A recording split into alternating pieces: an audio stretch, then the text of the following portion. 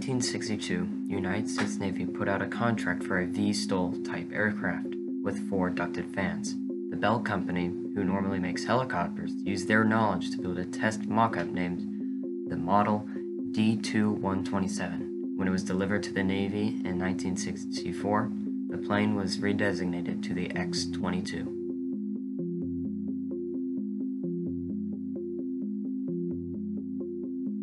The ducts were fitted with 4 3-bladed propellers and were powered with a gas turbine.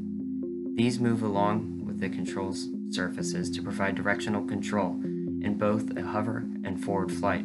This is almost identical to the maneuvering system on the modern V-22 Tilt Rotor. The aircraft could hover up to 6,000 feet and 27,000 feet in forward flight. The aircraft had a maximum forward speed of 254 miles per hour.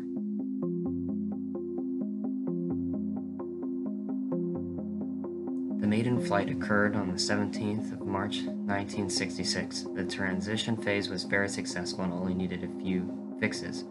However, the Navy was more into VTOL than the plane itself. Unfortunately, the first prototype crashed due to an issue with the power chain in one of the ducts on the 8th of August 1966. The prototype was scrapped in order to finish the next prototype. This one flew for the first time on the 26th of August 1967 and was upgraded drastically in flight controls and performance. Even though the plane worked great, it never reached the speed requirement.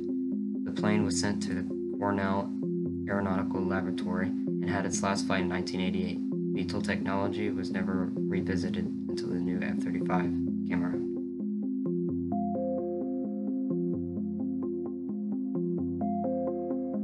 The last prototype, 151521, is now stored at the Niagara Aerospace Museum. The people there say they held on to it when the Navy tried to scrap it.